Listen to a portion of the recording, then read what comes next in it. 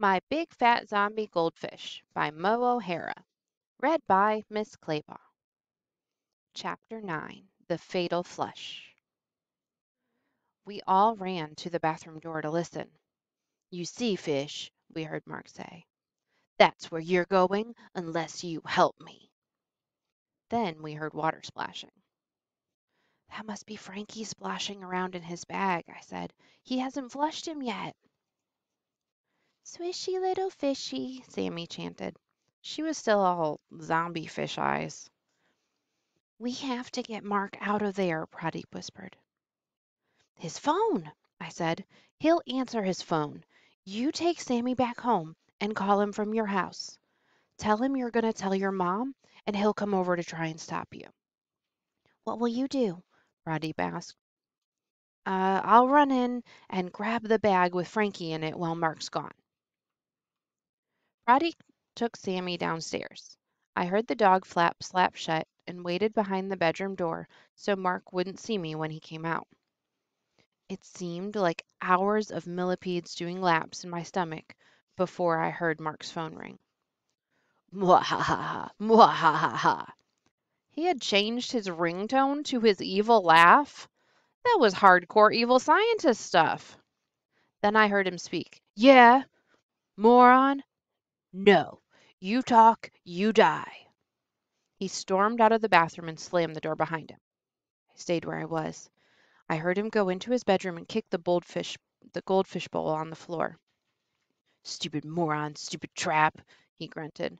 He trudged down the stairs, and I heard the front door slam shut behind him. Yes, it was working! Rescue Frankie Plan Part 1. Mark on his way to Pradeep's to stop him from telling his mom that Mark's evil scientist plans. Check. I just had to hope that Mark wouldn't actually kill Pradeep if his mom was there. I crossed my fingers and even my toes inside my sneakers. Rescue Frankie Plan Part 2, actually rescue the fish, nearly check. I had my hand on the doorknob of the bathroom door when I heard that horrible sound again. I heard the toilet flush. I ran into the bathroom and saw water spiraling down the toilet bowl. "Frankie, no!" I shouted, but he was already gone. Chapter 10 Mission Unflushable. Then I heard a splash outside. I looked up and saw the open bathroom window. I climbed up on the toilet and looked out. There was Frankie, rolling his plastic bag out of the puddle on the garage roof. Then he rolled himself along the gutter, dropped down into the rain barrel, and, with a final dismount, flumped into the grass. I punched the air. He was safe. But I was dead meat when Mark found out the fish was gone. Maybe I could convince Mark that I'd flushed Frankie? No, he'd never buy it. And he'd kill me anyway, just because he could. I'd be better off escaping with Frankie. I was just about to climb out the window and follow him when I heard the next noise.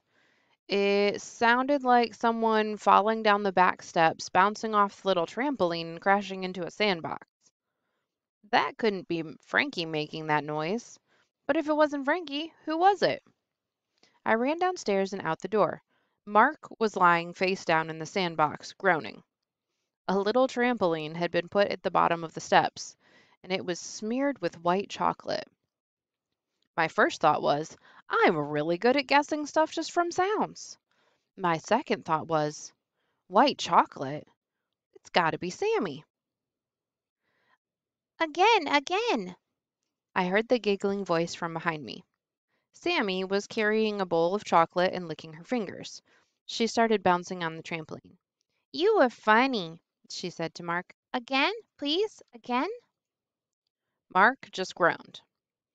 Pradeep came running across the garden toward us. He stopped when he saw Sammy. "Sammy, you're supposed to be inside with Mom." Then he looked at the steps and back at her hands. "Sammy, did you—" "Frankie must have hypnotized her to do it," I said. Sammy smiled. Her hands were still covered in chocolate, but her expression was normal. She didn't look hypnotized anymore. I waved my hand in front of her face to check. Hi, Tom. she said, and waved back at me. She definitely didn't have the goldfish stare anymore, but she also didn't have the goldfish. "Where's Fishy?" I asked her in an I'm trying not to panic, but I'm really starting to panic kind of way. Swishy little fishy, she said, still bouncing. Fishy rolled away. We looked around for Frankie. Under the trampoline, around the bike shed, under the shrubs. No good. Mark's groans started to become words, things like "stupid morons" and "they'll be sorry" and "I can smell chocolate." He was starting to move too. Then Sammy squealed again Swishy little fishy. and pointed to the top of the jungle gym slide. There was Frankie. He was rolling his plastic bag onto Mark's skateboard. The skateboard was pointed down the slide, straight at the sandbox, and straight at Mark's head. Chapter 11. Revenge of the Zombie Goldfish.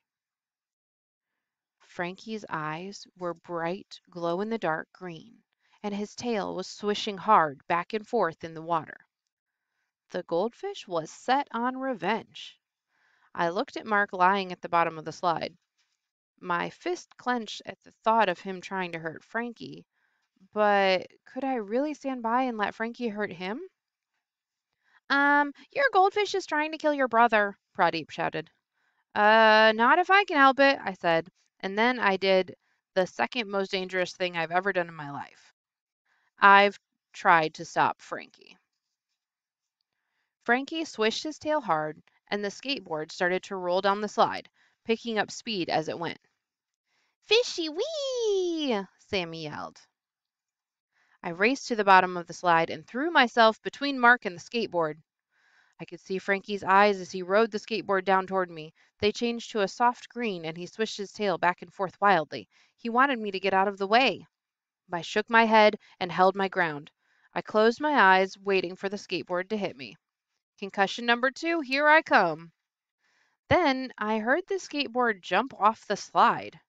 I looked up to see it flip midair, like when the boarders at the park do half pipes and twists. Except this was a goldfish in a plastic bag, not a skateboarding kid. The thing about goldfish in bags is that when the board goes upside down, they have no way to hang on. The skateboard flew over me and Mark, and then Frankie started to fall. He must have been 10 feet in the air. I rolled over onto my back and held up my hands to catch him. The bag hit my hands, but I couldn't hold it. It splatted against my chest, and the bag burst open. Water sprayed everywhere, and Frankie was left flip-flopping around on my t-shirt. "No!" I shouted. "Frankie!" I jumped up, cupping him in my hands. "I've got you, Frankie," I said as I turned to Pradeep. "Get some water, quick!" Frankie's goldfish mouth was opening and closing, as if he were gasping for breath. His eyes were still the soft green color. He flicked his tail and wiggled, and then he stopped moving completely. "Hang on, Frankie!" I screamed. Pradeep ran over to the slide with a watering can full of rainwater that he had grabbed from next to the shed. I dropped Frankie into it. Pradeep, Sammy, and I all sat around the watering can and stared at Frankie, unmoving in the water. "You turned the skateboard on purpose, didn't you? You didn't want to hurt me," I said. Mark was still lying in the sandbox, moaning. "The goldfish, my skateboard. Why am I wet?" Frankie floated belly up in the watering can. He didn't move a fin. "Swishy little fishy," Sammy said, sniffling. Her bottom lip started to wobble again, not in a Richter scale level tantrum kind of way, but in a sadder than a little kid ought to ever feel kind of way. "He's gone," I said.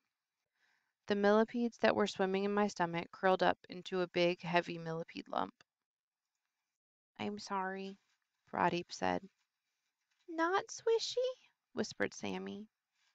A tear rolled down her cheek and dripped off her snotty nose into the watering can. And that's when it happened. Frankie started to swish his tail, just a little at first. Then his gills started flapping and his mouth opened and closed, and then he flipped over and started swimming in circles around and around. Fishy! Said Sammy and hugged the watering can. Frankie, you're back, I said, hardly able to believe that he was swimming around again. Who's a good zombie fish? I said, and stroked him gently behind the gills. Hey, you know what we just discovered? Pradeep said. I know, I said, that the one thing more powerful than a battery for bringing a fish back to life is. Pradeep said it with me at the same time. Toddler snot.